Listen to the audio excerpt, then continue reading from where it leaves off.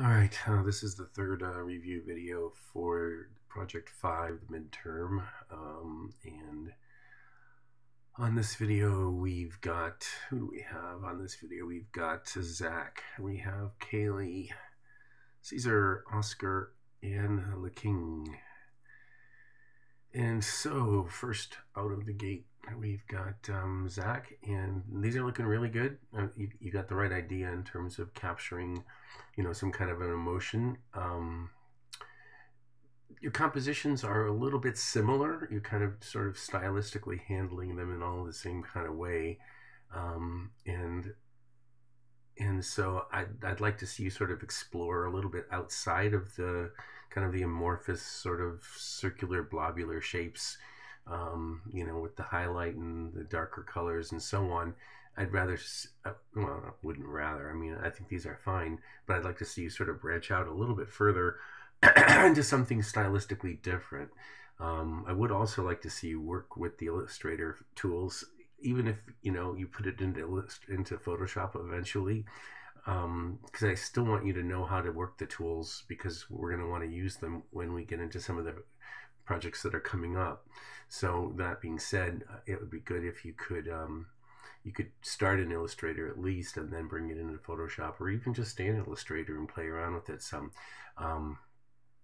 Okay, because I can see that you can do this, and so that's all fine, and these are good. I mean, they're fine. This is a nice design. I like what you're doing with the composition and with the color. You're kind of dealing with this essentially the same moody palette with a kind of a purple blue with a warm highlight. So I'd like to see you explore palettes more as well. So that's the three things I would say. Work a little bit more with Illustrator, get out of the blobby stuff, and try working with some more linear elements and some of the cool effects that you can do with stroke effects, and and then of course with the blend modes and so on. And so that's where I'd like to see you go with this. Okay, so, and of course also obviously play with color palettes, just so you got that kind of moody thing going on. So let's see if we can make it happy, or something upbeat. Okay, so just think about that. Okay, and if you're going for hope, hope is a very uplifting kind of design, emotion, and this is a rather somber palette. So you might want to think about, if that's the path you're going down, you might really think about a different background color at the very least, right? So those are some things I'd like you to explore. Okay.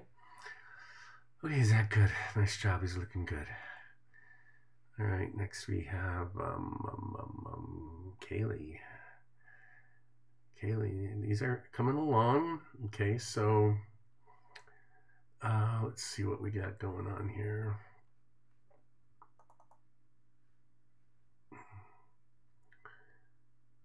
Craziness, man. It's pretty intense. Pretty intense. So let's see. It works. I mean, I don't know that you could do much more with this particular design. You could certainly explore some color, in terms of the shapes and the linear kind of moire effect that you're getting on right there is sort of it's cool. Adding a band of color in the background sort of stabilizes it a little bit. So I think these are going in the right direction. This one might be getting a little bit on the busy side. It might be a little hard to manipulate, and so when you get into that, yeah, there's a lot going on. So you probably want to simplify this and really start exploring the idea of the softness of the shapes rather than everything being hard edged. You can get away with some things in Illustrator that make it look more painterly, and I might explore that, as well as the linear effects that you can do. Keep in mind also, you can start in Illustrator and you can take it into Photoshop and then do something cool with that. So there's always that back and forth duality, and you can do the same thing. You can start in Photoshop and end it in Illustrator and do some fun stuff there too. This is a nice design. I like what you're doing with the colors. This is good. And so, yeah, I like what I'm seeing here. Nice palettes. These are fun. So same thing here. I would just, you know, maybe explore color a little bit more. You might, what else?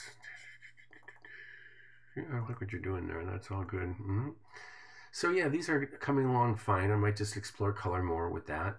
Um, and then I might come up with one more, you know, something that is perhaps something between this extreme hard edge and this nice soft paint release. See if you can do something with lines. I'd like to see you explore the linear qualities of things, and sort of see what you can do with that, because it's important when we get to the next projects that understanding stroke effects are going to be pretty important. So that's where I'd like to see you go with that. All right, Kaylee? So these are looking good. All right. And we've got Caesar. Okay. Okay, I know we saw some of these. Whoa, radical. We saw some of these on last week, and so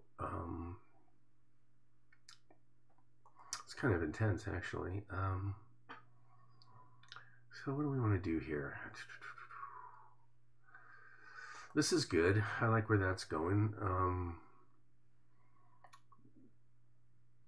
This is probably of this kind of this batch of designs. Actually, this one. I'm trying to see what else we got here. Why don't you work with, like, you know, maybe this design here? I think that's going good. I'd be careful with those weird background textures, though. You know, do they really add anything to the design? You know, it's kind of like, well, you got a neat kind of that whole swirl thing going on, you know, and then some interesting effects and distortions on that. And then you add this, you know, very hard edge, very defined background, and it kind of messes up with the whole sort of organic nature of this design here. So I would say maybe work with that design and work with color on that.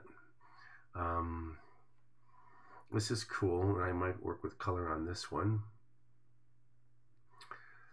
I like working with this one. I think this is cool, and again, I think color will work well. I would also explore not having this be a symmetrical design. You know, right now everything is kind of right in the middle, right? So maybe take that paint splatter and sort of move it off to the side, or you know, grow it off to one end, or maybe have another one and off center it, or something like that. You know, sort of push that a little bit more. But that one's definitely worth exploring a little bit further. So that's 3, and then this one is pretty intense. It's actually hurting my eyes just looking at it, but I'm sick, man, and now you're making me crazy. Whoa. This is worth working with, but it's definitely something that you want to be careful with your eyes with. So you might explore that one. I like these linear elements as they go through, and maybe some exploration on those would be kind of fun. I don't know that these little drippy deals coming from the top are making a big impression on the overall design. So I might just say let's get rid of the goop, and let's keep the design more at the pure level. You are still kind of playing around with that that swirl, you know, whirlpool kind of effect that you're using up in this design here. So I might maybe explore something other than that kind of style with the design, but keep the look and feel, I guess. And then, you know, playing around with disappearing boundaries. You've got vibrating boundaries dialed in pretty well there, so I wouldn't necessarily push that one any further. But yeah, that might be something to explore there too. Okay, so that is the ones that I would pick. Okay, so I work with that without actually this one, that one, this one, and that one, and that's plenty. Okay, I think that's Caesar, right? Where am I at here? Caesar. Yeah. Yeah, Caesar. Okay. I get lost when I'm talking for too long. Okay, Caesar, nice job. These are looking good. All right, and then next we have Oscar. These are looking pretty cool. Looking pretty cool. Okay, let's see what we're doing here. Okay.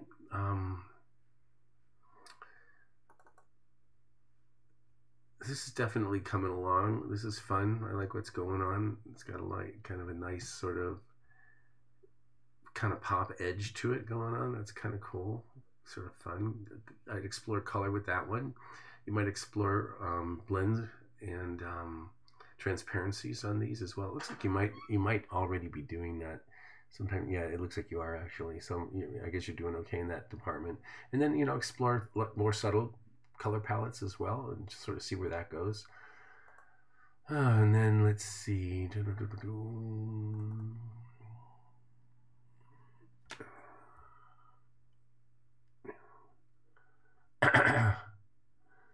Either one of these could work. Explore now the softness of things. See if you can't get some slight blurs or some glows or some other effects on some of the shapes to kind of maybe soften them up a little bit. See what happens with that. I'd also like to see you work a little bit more with lines, exploring the linear qualities. There's a lot you can do with that. So something in between one of these three is the one that you probably want to work with. This one might be a shade simple. This one might be about right, and then this one might be a little busy. I don't know. It depends. It depends on what you do with the color. A lot of these are pretty hard edged. What's this one doing here? Oh, this one's kind of fun. This has some potential. You might make this slightly more complex, perhaps another couple of these shapes in the background to kind of give it a little more depth and maybe a little bit of overlap and underlap with some transparencies, to try and get the composition to be a little bit more, have more depth, a little less flat. Some scale variations so that you have some smaller ones and maybe some really large ones, so some contrast in the scale would be kind of good. And of course, playing with color. So that one's a good one. That's weird. Huh. And then let's see up here. This one sort of grabbed my eye as well. And this definitely has some potential. It's similar to the one at the bottom, but it's different enough that I think it'd be worth exploring. I think the main thing here is that on the ones that I've been seeing, you're working with some pretty bright color palettes. I wonder why it's doing that. That is so weird. Huh. It's like some of the colors are not, oh, whatever. Is that the same as this one? Not quite. Not quite. Okay. Oh, man. And then it's like, that doesn't look anything like it when it's in the small thumbnail. That is so weird. Huh. So, let's see. Wow, that is so weird. I've never seen that happen before. Huh. Well, there you go. It might be because they're AIs and something is selected. I don't know. It's hard to say. But that works too. So my suggestion would be to really work with color, okay? Like, look how dark these are on the thumbnails. And then these are fine. Oh, that is the weirdest thing. Strange. Strange, strange, strange. Okay, so let's see. Yeah. So I guess that my main thing here would be to say to explore color palettes that are more like analogous palettes and possibly complementary or split complement.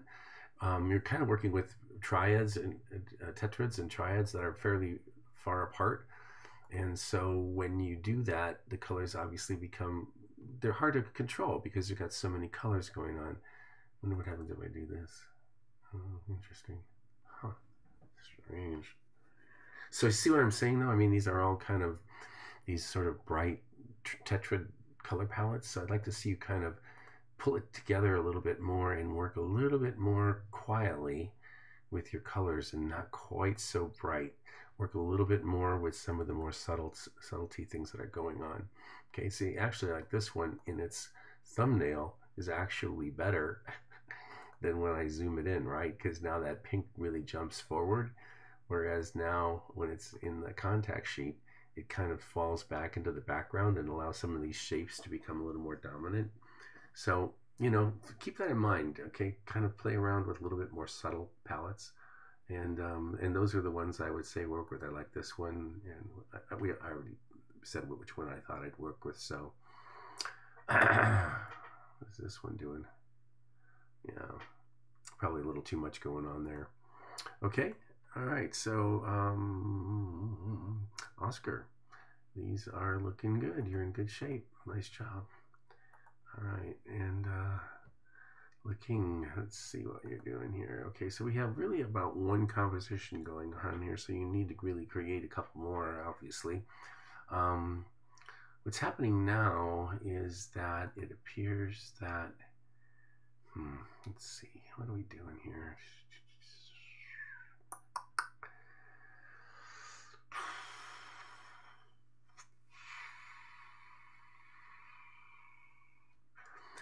Maybe when you work on your next compositions, try to work with the same kind of shape only in repetition or in similarity. So rather than having a line and a circle, a spiral, and then a rectangle and an oval and another oval, there's a lot going on. So maybe let's try to simplify a little bit so that we don't have so many things going on. The next thing I might suggest is to not go down this texture path. You're definitely kind of getting sucked down that, that toxic goo texture, and it's it can work, but it's a very dominant shape texture that it really kind of jumps forward no matter what you do with it. It definitely wants to be kind of in your face, and so I might just kind of work with maybe some gradients and some very light textures rather than going down that texture palette route. There's other effects that you can use that are more subtle. So you might be careful in using that, and then, like I said, working with a similar shape in repetition or in similarity, and then using overlap and ink effects, blend modes and so on to create your effects that way. Also working with lines and the linear effects that you can do with strokes. Okay, so that's where I might suggest you go. All right, and then you've got 2 more to do and a couple days to do it. So let's see what you can do. Okay, you guys, nice job.